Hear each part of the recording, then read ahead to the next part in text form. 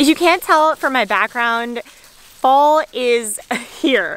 All of the leaves are down, the trees are changing, and the temperatures are surely starting to drop, which means that there's a lot of things that still need to get done at our homestead before freezing temperatures and winter really start to roll in.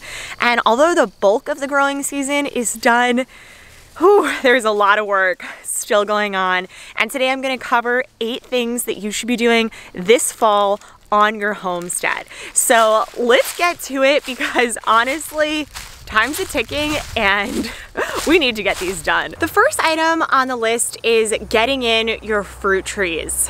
We're trying to grow a nice fruit orchard in our homestead, so by planting during the fall, there's actually a lot of great benefits. Especially if you have a really short spring season, the fall can be another great time to plant these trees. And what's really great about it is if you do get your trees in early in the fall, then it's going to give them enough time to start to create some deep roots into the ground and start to establish themselves before winter comes and the trees do start to go dormant. So we do have a few trees that we were able to get into the ground. We did put some fencing up around them because we have quite a bit of deer around here, so just to protect these guys as they do start to grow. And another positive of growing in the fall is it's actually usually a lot wetter of a season for us here, and that means that there's a lot less watering that we have to do.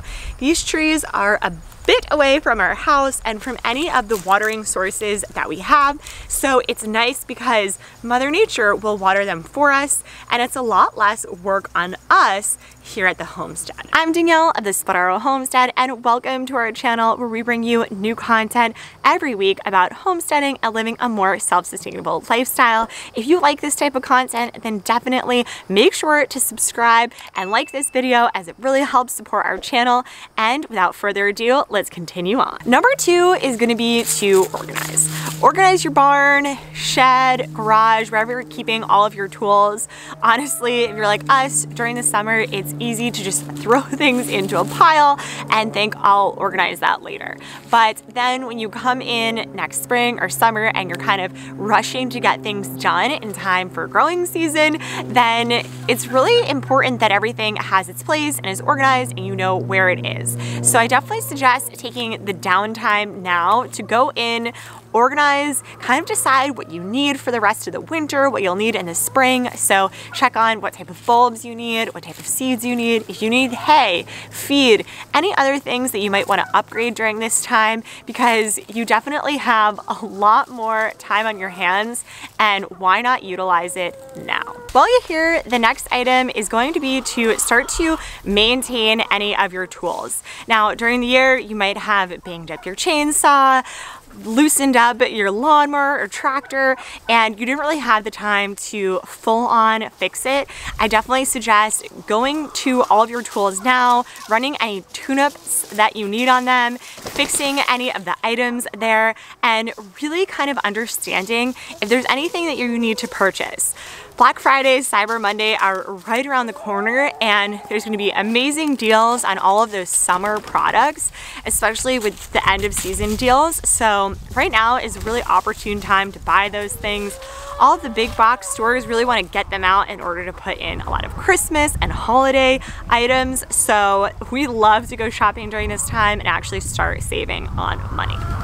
And the next one, you're seeing a lot of our chickies kind of fly around, and that is to start to winterize.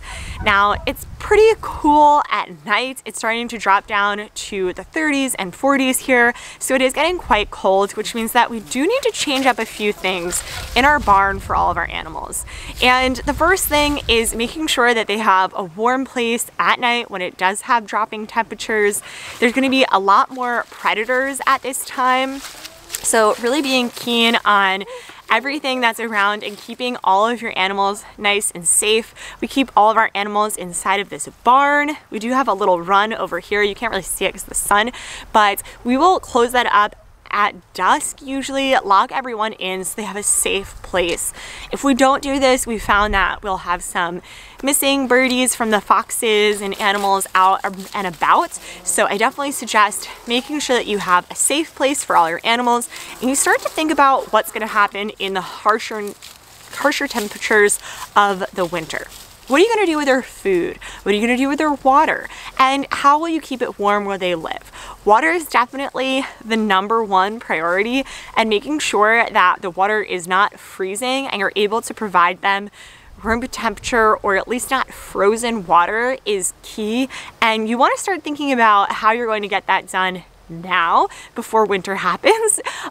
There's a lot of different kind of warming things that you can add to their water. There's special chicken waterers. For our rabbits, we do just manually kind of bring them in, but something to think about now and kind of come up with a solution and get everything cleaned and ready so that when the first night of frost comes, you have everything that you need and you're ready for it. The next items to think about is actually winterizing your garden.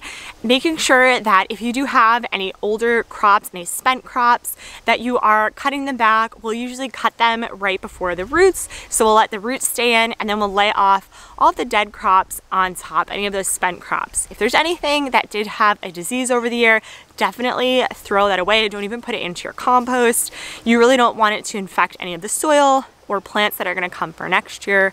Harvest any of your tubulars or any of your colder veggies that are starting to still blossom and bloom, like your tomatoes, any type of leafy greens, and really start to close up your garden.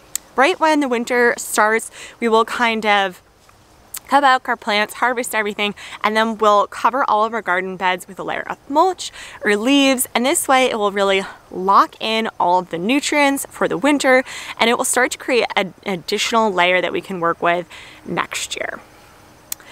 Something else that we do is we actually start to let our chickens into the garden at this time. They definitely love going in there. It's a nice little tasty treat for them every day. They'll go in, scratch the garden beds, eat any of the little buggies in there, so they get to really enjoy themselves, and it does help with scratching around any of that soil, which we really love. And I did do another segment about this and how we winterized our garden, so I'll link that down below, but we did a lot of things there to prepare our garden, and you should be doing too. Which you can also start to think about maybe what type of seeds you want to be growing next year and start to plan at this time for spring. Spring is going to come here before you know it, and with some of the seed shortages that have been going around, I definitely suggest purchasing things ahead of time before it's more of a last minute thing and you're kind of just getting any leftovers of what's left. Another thing to think about during this time is not only about your garden and your animals, but also about your property in total. Now, we've been mowing the lawn and making sure to keep our property nice all year, but I love the colder seasons because it really does help dry up a lot of the trees, a lot of the ivies, poison ivy especially here, and it makes it a lot easier to clear out segments of land, to upkeep any of your paths or trails, and to really focus on an area that maybe hasn't gotten so much love. So I definitely suggest taking this time when you aren't in the garden and worrying about doing different things to build up your land. Maybe there's some things that you do need to build in your garden or have ready for the spring, and this is the time to do it because you have more of the time on your hands, and why not have everything ready for you instead of last minute hustling and bustling to get them all ready. This next item isn't so much about the garden and the homestead as much as it is about preparing yourself. Now, I love the saying spring cleaning for cleaning out your closets, but I think fall cleaning really has a deep place in my heart because I will kind of do an inventory of everything that I really used up this summer, things that I really probably should get a new item of, and clean out the closets. I definitely suggest going into your closet, kind of understanding what you really use, what you don't use, or what needs to be thrown out because there are just too many holes and stains on, and donating any of those items that you have that are just gently used. There's definitely a lot of sites that you can use, and I'll link down to ThredUp below, which I really love. just being able to kind of take a bag and donate everything to them. It's really great, and I have a discount you can use there. But cleaning out the closet, although it might not be a farm specific item, is something that you should be doing, and making sure that you have the correct clothes, shoes, and outside clothing that you need to efficiently work in your yard and with your animals, because you want to keep yourself safe. I know, like I said before, we have a lot of poison ivy around here, so making sure that we have the right apparel for our arms that are going to cover everything so you get scratches and bruises. Hanging out with the rabbits, cutting their nails, you can definitely get some bruises there, and making sure that you can really capitalize on all of the good retail sales that are happening is going to help make things a lot more affordable for you, as well as you pre-plan for any of your spring and summer clothes that you need that are already on sale from last year or from this past season. Another important indoor task is prepping your kitchen. By now, a lot of your canning from the season is probably over, so I definitely suggest running an inventory of maybe items that you didn't get everything that you wanted, making sure that you mark that up for next year so you grow more, or opposite, if you really had too much, you probably won't remember these things in the spring, so taking a note of it now is going to be really important. It's also a great time because you can go in and restock any of your goods. As the economy is super crazy right now and we don't know what's going to happen, I definitely suggest running that inventory and seeing what you might need for the colder temperatures, as well as grabbing out all of your cold winter recipes. Get out the recipes for that chili, for those great delicious warm desserts, and for any of those nice stews or warm toasty nice meals, so you can start to prepare for them and really get you excited for the wintry months that are just ahead. The last item here is really to congratulate yourself because you had an amazing year this year, and the next thing that you need to think about is next year. So take this time when you're stuck indoors to start to plan for next year. What were your challenges that you had this year? What were your wins, your successes, and what do you want to work on more next year? Is there certain crops that you want to try, certain things that you really didn't like and you don't want to try next year? And what are some challenges that you had that maybe you could start to ideate some solutions so you don't run into this again next year? I know for us, one thing that we had this year was we did create a watering system in our garden, and we used a hose every day to water our plants. Now, not that bad, but what we really want to think about is how can we automate things at our homestead?